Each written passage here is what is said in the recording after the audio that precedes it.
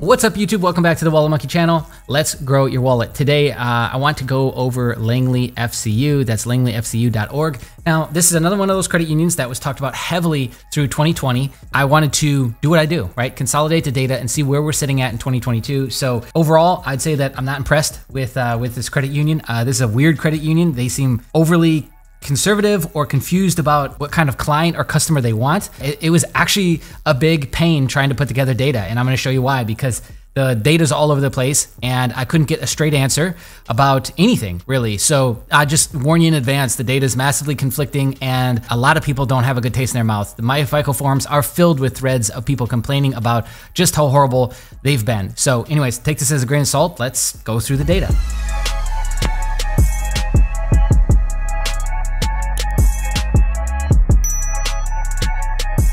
Let's start off at the top. It is a soft pull for membership. Anyone can join. There is no geo restrictions. You just got to put $5 into your savings account and it can be funded from a credit card. Now, it's only a soft pull if you do the membership online.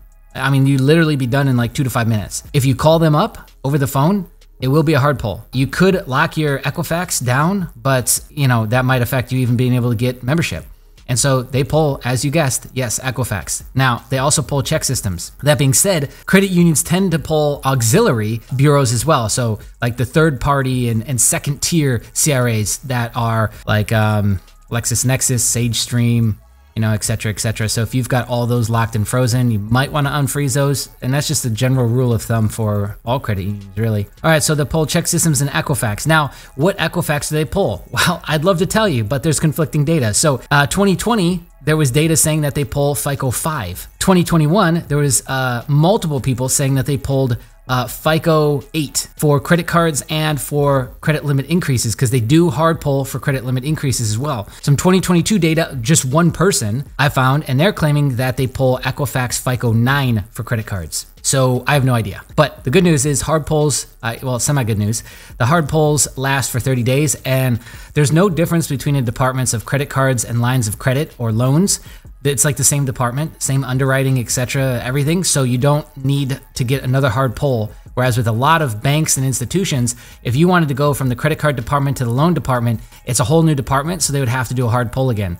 This is all combined, so a hard pull works across the boards for anything, and it's good for, I heard more than 30 days, but assume good for at least 30 days to double dip. They will probably ask you for utility bill, proof of income documents, you know, W-2s or something like that to be uploaded. They seem conservative, but again, it's like through 2020, is that really a good indicator that we can use for any institution? No, just because of everything that was going on. We'll talk more about that in just a second. There is a pre-qualification tool, but it takes a little while for it to kick in. And the tool isn't the tool. They just start emailing you offers. So while a ton of people were like, hey, I got membership, added my $5, immediately apped for a credit card and was denied, I hate this bank. Well, it actually turns out that, you know, it takes them like a month or two before they even start sending you targeted offers. I guess it could be quicker than that, but that's where the, you know, the patience comes in, is that if you want to play Langley, I don't think it's good at all to immediately try and app for a credit card. I think you'd be better off just chilling, get the account set up, and then wait for those targeted offers,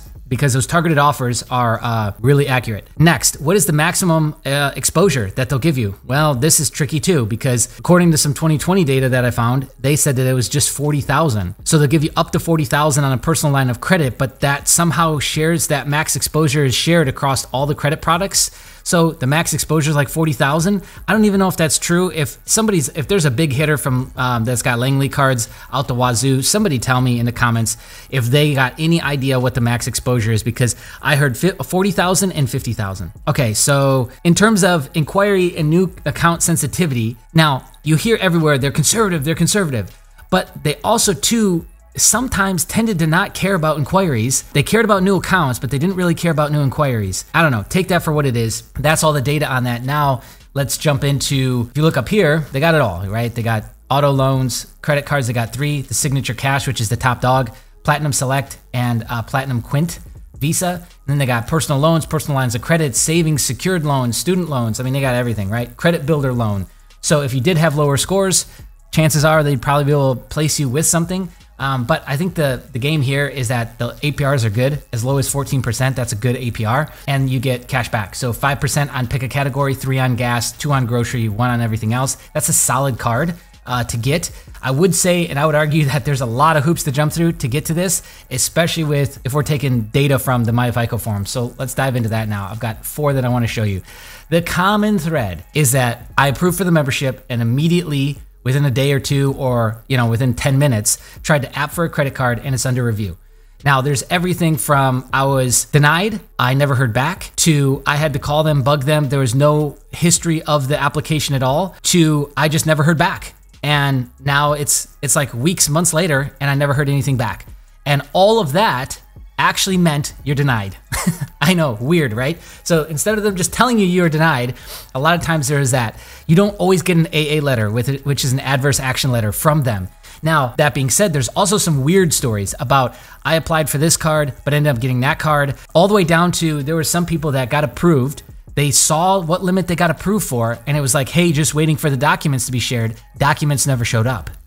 They were denied. That part of it, I think, bugs me the most, is because that to me is very shady. You should not be showing somebody all the way to the finish line and be like, yep, you're approved, here's your limit, here's your APR, and then, no, you're denied because the underwriters had to take a final look and they assessed that you weren't our type of customer that we want. That's retarded. That is the worst thing you could do to somebody. So that's going to create a lot of resentment, man. And so this thread here is just filled with same thing over and over again. Too many inquiries, too many new accounts. I was denied, blah, blah, blah. Okay, next. Here's a longer version of a similar story. Langley has been a tough cookie lately. This is in 2021. So the last thread I showed you was 2020, which they seem to be working with limited staff through COVID. 2021, things didn't really seem to get better. This is basically the longer story. You instantly approve you online conditionally. Everything seems okay. Then they'll let you know how much you are approved for and even let you know how much you're approved for. However, this approval means not much at all because their lending credit department would always do manual underwriting afterwards, a day or so later. And if they see you have too many new accounts or too much available credit, then they'll either deny you or give you a very low starting limit. And when they deny you for this reason, they won't actually tell you that on the adverse action notice. Rather, they would put other reasons like couldn't verify your documents such as identity, address, and employment. This happened to 4 of my friends, including myself. Okay, so there you go. There's that story. I was instantly approved, received a call the next day stating they would email loan docs to sign, never got email. Played phone tag for several days, finally got a rep on the phone. She said, sorry, you were denied. Again, this thread filled with similar stories. Weird, right? Now, lastly, I want to share with you 2 specific stories with Datapoints, right? So this guy was actually denied as well, and I thought this was crazy because he's actually got a really, really good, looks like he's got a good profile. Average age of account, 7 years. EQ V3, 819, FICO 9, 818, bank card score 8, 833. I mean, dot, what is that? Maybe he meant DTI, 8.3% or utilization maybe. Hard inquiries 2 by 24. So I mean, he had a solid profile.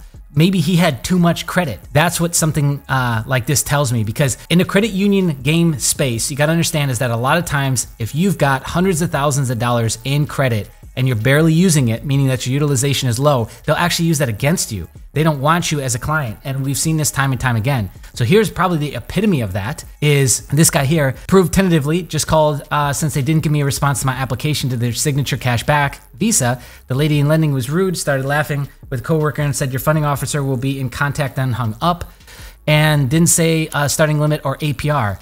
Now here's what's interesting about this guy. He's at $985,000 unsecured. So he's hoping that he gets it.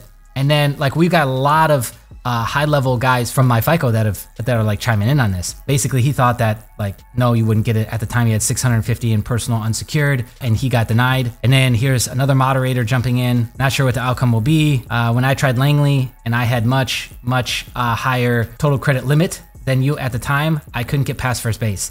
That's when I realized that EQ was split. Most membership apps turned into crickets, and the membership service folks were not sure what was going on. Then I read about the total credit limit piece in a variety of forums, and I was glad things went the way it did, which basically that's what I just said, is with credit unions, when you have a super high total credit limit, a total credit line across all of your cards, they tend to not want you. In this case, this guy had a ton, but it turned out that he was approved for $5K. He got a different card than what he wanted, I guess? Yeah, or the card. So I don't know what card he ended up with, but $5K, rep verified my income, utility bill, verified my identity, etc., etc. 7% interest. That's pretty good. He asked if I did joint income can qualify for more of a credit limit, and she said, no, sir, wait a few years, then feel free to request more. So that side of it, I think, is very conservative. Credit limit increases are very conservative. And I guess my question is, why bother then? You know what I mean? Like when there's so many, there's 54,000 credit unions, guys, but yet Langley was everywhere, all over YouTube. Everyone was talking about Langley. It's the best bank, best bank, best bank. I mean, is it? It's just another conservative credit union. There's 54,000 credit unions, guys. And there's a whole lot that are way easier to get into, especially if like we're trying to guess like what's the magical formula for a credit profile that they want. So they don't want a guy with 800 and 500K plus in total credit limit. And they don't want somebody who's like super low credit. So who do you want? Somebody in the middle sevens? So I don't know, like why bother trying to go through all these guessing games, jumping through the hoops when there's, like I said, there's easier credit unions to get into. There's other institutions that you could get into as well. So I guess that's my feedback on this. Langley, I don't know. I think it's a bust. I think it's a complete flop and a waste of time personally. But again, like everyone loved it for a period of time. And it seems like now that they're kind of struggling with like who they really want to bring on, because I mean, that data is all the way up to, a month ago. So which is it? And again, with everything that I went through trying to research this and put this all together, it's just a pain trying to figure out like what they even pull and what's your total max exposure. So anyways, if you've got experience with Langley, good, bad, I'd love to hear from you in the comments. And check it out, we're at the end of the video. Are you subscribed? That's my question. If not, hit the red button. It only takes a second. Here's a crazy fun fact. Over 60% of you that are watching this video are not subscribed. That is absolutely insane. Shout out to our Patreons. You'll see them on the screen right now. If there's a little join button down below, it's $4.99. It's the Wallet Monkey Club. You get access to exclusive videos that we do not drop on the channel, as well as a bunch of other stuff. Check it out. And that helps support us. Anyways, thanks. Bye.